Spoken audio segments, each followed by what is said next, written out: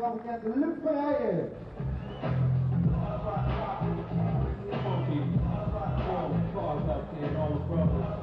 Het tenniskast hier is Ernesto Frits.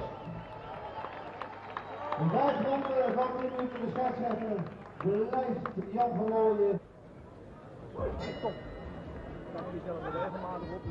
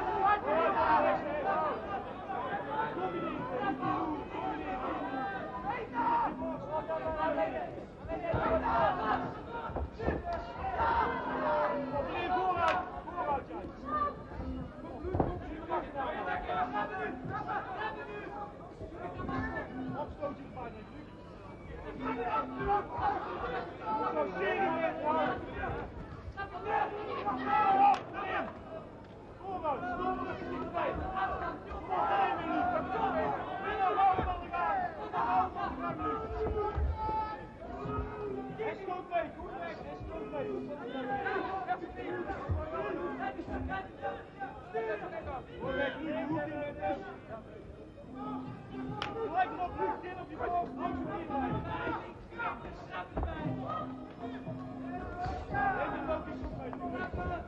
Trek hem even naar rechts, voordat je rechts is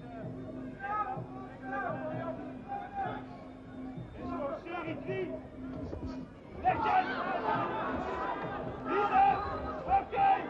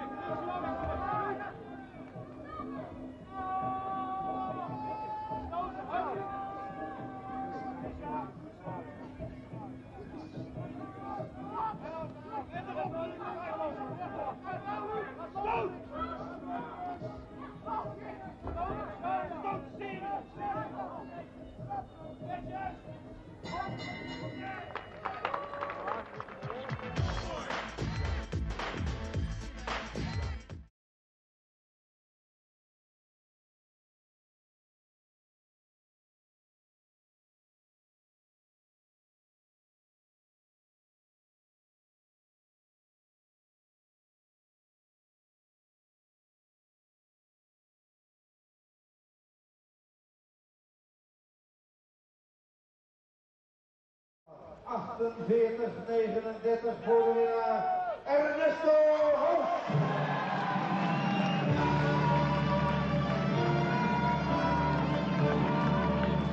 Fantastisch event. Dus ook applaus voor Luc Heijen van de Noodverstaat.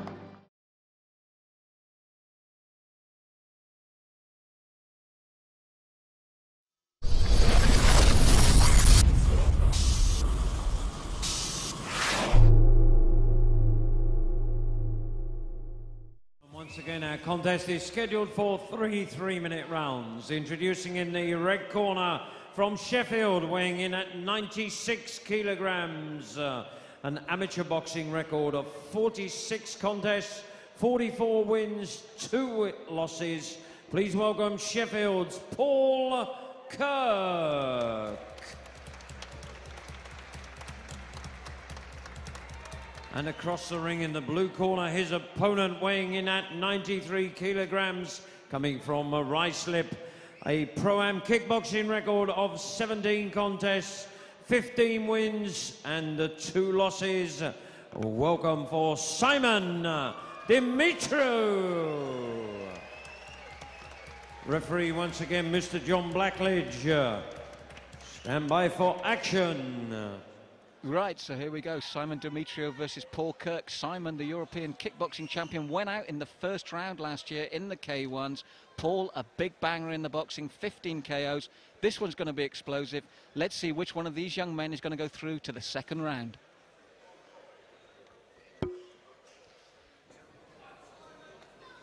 Right, so here we go. The second round in the blue corner. Simon Dimitriou, trained by Tim Isley at the Cobra Gym, 93k, 27 years of age, 17 fights, 15 wins, 5 KOs, 2 losses and 1 draw. In the red corner, Paul Kirk, trained by Roger Toon, 96k, 28 years of age, 24 fights, 17 wins, 15 by big KO, 5 losses and 2 draws. I'm Malcolm Martin, and once again I'm proud to have with me Howard Hughes.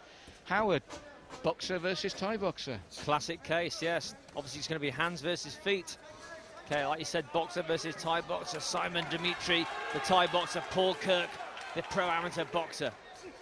And really, Simon had the right idea there, knowing the man's a good boxer, and he'd done his homework knowing that he's a KO specialist as well. The first thing Simon did was work the legs, which he wouldn't have been used to, would he? Without a doubt. There's already red welts on the legs of Paul Kirk. Obviously not used to the low kicking of the Thai and the kickboxing. Yes, and this is something that Simon really needs to do, because Paul will have everything above the waist, and you can see the way he moves away from it. He's just not comfortable with it, how it is. He doesn't know how to move and skip out the way of those leg kicks. That's right, that's brings his head forward as well, dangerously. He does have a height and reach advantage, but he's not using it to the... Yes, obviously from his record, 15 KOs, he's a big hitter, and he will need that, because there again, it leans forward. Those kicks set him up, and his chin's out in the wind after those kicks. That's right. Simon, a very good boxer in his own right, but he's using the kicks to work his way in to get to the head of Paul Kirk. Yes, as I mentioned earlier, Simon fought in the K1s last year, but went out in the first round, so obviously he wants to do better this year. He says he's injury-free at the moment. Paul, been a boxer for almost 20 years, trains at least 3 times a week. But at the moment, I think he's finding it very, very hard to come to terms with the style that he's in here. And you can see there, his hands are going down. He's almost trying to grab his legs. And Simon's working the legs, but I think the KO could come from his own punches. Correct. I don't think Paul Kirk has really much experience in the Thai and kickboxing rules. Certainly not under K1 rules either. Yes, he's very uncomfortable when those kicks come in. He looks very ungainly in defence, and his hands suddenly drop. But that's the danger you have with a boxer. They're taken off his feet. And he really has no answer to Dimitriou's leg kicks. That's right. A very, very, very strong round for Simon Dimitriou so far. Totally controlling the pace against Paul Kirk. Like you said, Malcolm, he has absolutely no sort of concept and idea of how to block the Thai low kicks. Oh, and there you go. That's what I said to you, Howard. The punches will come afterwards. Once the legs are worked and the hands come down, Simon brought the punches up, but to his credit, Paul just looked at him, didn't he, with those 3 big punches. Very good chin. Obviously, he's been a boxer. He's very used to being hit. So, you know, he looked at Simon there to say these didn't hurt, but I'm sure they did. Yes, and I'm also sure that if it carries on this way, by the end of the first or the second round, we might see a stoppage where Paul can't get off his stool. That's right, that's right. Very, very sore legs already in this first round. He does have a knee bandage on his right leg, which doesn't help things either. Well, very torrid round for Paul Kirk there, very strong chin, but I think perfect tactics there, Howard, by Simon Demetriou. Worked his man's legs, he felt very uncomfortable with them, and he looked really out of sorts in that ring, didn't he? He did. I don't think Paul Kirk threw hardly any kicks, if at all, in that first round. Again, excellent strategy by Simon Demetriou. The other thing for Paul, because he doesn't know how to block with his legs or move his legs, he seemed to flop his arms down to almost try to protect his legs with hand blocks, and that's when Simon caught him in the face cleanly with those 3 punches. That's right, as the pain starts to come down towards the thighs, he's dropping his arms to try and almost block the leg kicks, as we can see here in the slow motion, bending like, oh, massive sort of leg kicks coming in from Simon there.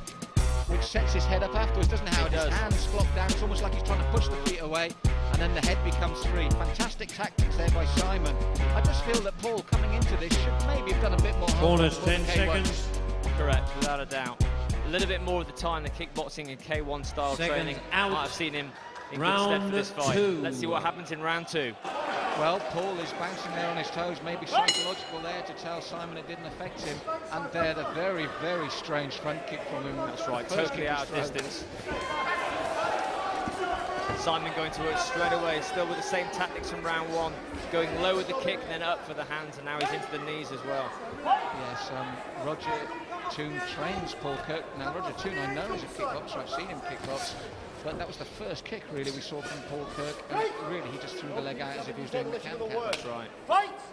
Both the trainers and the cornermen are both fighters or ex-fighters themselves. Tim Isley in the corner of Simon Demetriou, like you say, Roger Toon, a kickboxer, in the corner of Paul Kirk. Yes, and Paul's still right on his toes, but I don't know how many more of these he can take, because he just doesn't know what to do when they come in, and Dan, that sets up the punches. He put one clean on the chin there. I mean, I said it before and I'll say it again, Kirk's chin is not in doubt. That's right. John Blackledge taking a good look at Paul Kirk. Can't take too many more of these low kicks. No, he works well to the body, there's no disputing the good boxing technique. But the knockout ability, 15 fights, he doesn't seem to be troubling Simon. So his record suggests real power there, but what we're seeing tonight, to be honest, contradicts that a bit. Right. He has good power in his hands, but obviously the kicks need a lot more work if he's going to carry on with the K1 career. Yes, halfway through round 2 now, and Paul Kirk really struggling to cope with these low kicks. Very sound tactics by Demetriou. Paul, he occasionally comes in with that big right, but he does it when Simon's guard is right up. There's no chance of getting through there. That's right, that's right. I think we're looking at a very comfortable victory for Simon, but then again, a nice flurry of punches from Paul Kirk. Yes, as you'd expect from a boxer, a nice 3-punch combination, works the body and then the head. But as soon as he gets in close, the defence is these kicks from Demetriou. And then suddenly Paul's all over the place again. Right. Paul totally concentrating on the top half, on hitting Simon, and then forgetting about the defence of the leg kicks that are coming in. And of the two, if we're looking at the upper body, Simon's the better conditioned, and again, 3 punches on the chin of Kirk. I'm impressed with this young man's durability, but as you said, he's obviously durable, and as you said, boxers are used to one thing, taking conclusive punches to the head. That's right, that's right. Simon, I feel, is matching Paul with boxing skill also, but also obviously has a huge advantage with the leg kicks as well. So all we can really say in Paul's favour, because he's lost the first round for me in a big way, he's losing the second, is you've got to take your hat off to his durability. Without a doubt, without a doubt. He stands to fight, all the K1 fighters stand to fight. He's limping now, Howard, he's limping now. It's the leg kicks that have finally taken him down. They've taken their toll. Left leg in particular, Howard, he's got a job to stand on it. He's a big guy, he has big long legs, but you can see from here, huge welts, and again, the bell just saves Paul Kirk. Exactly, Howard. I think Roger Toon's saying it's all over in the corner, Howard. I think Roger Toon's saying that's it, it's over. That's it. I think he's going to save his fighter's grace there by not even letting him out into the third round. That's right, it's all over. Yes, Roger Toon, I think he did the right thing. The leg kicks would have only got worse, Howard. I think a very good corner decision there from Roger Toon. A nice, easy victory for Mr. Simon Demetriou.